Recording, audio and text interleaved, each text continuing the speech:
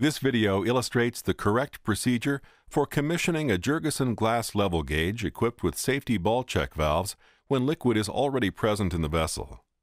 It further illustrates how ball check valves operate and a common commissioning mistake.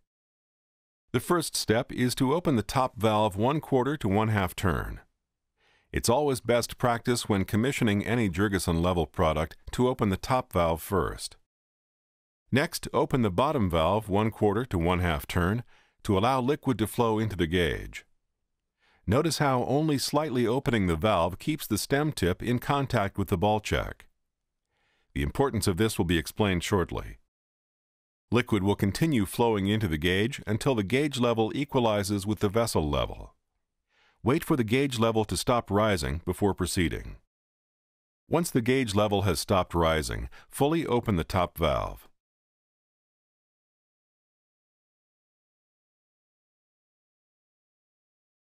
Next, fully open the bottom valve.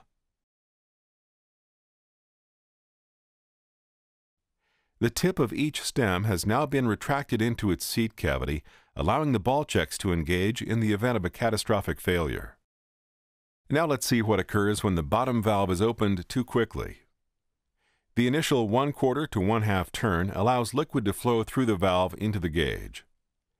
If the valve is opened further during this flow and the stem tip retracts into the seat cavity, the liquid's kinetic energy will force the ball check onto its seat, adversely isolating the gauge from the vessel. The gauge will then display a constant false level reading until the ball check valve is reset or the vessel level coincidentally drops to the frozen gauge level.